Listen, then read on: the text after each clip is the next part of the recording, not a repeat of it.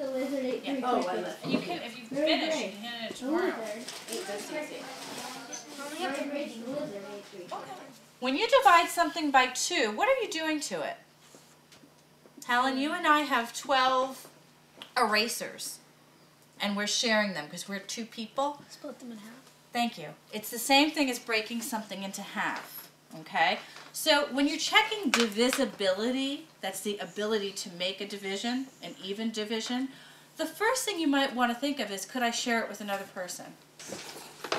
8, 10, 12.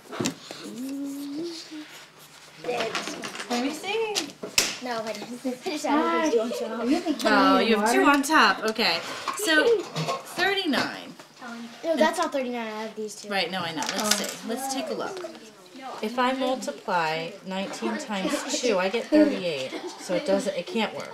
I must have the wrong number. Okay, so count up your tiles again. And if you know now that it can't be divided by 2, what would you try next? Try 3 and see what happens. Is there any other way to break that up? Just share it out? Can do like this. Well, that still gives me 3 ways, right? Dividing it by 3.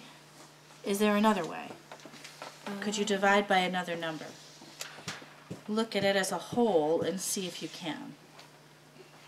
That's right. That's what you did. That's how you write it.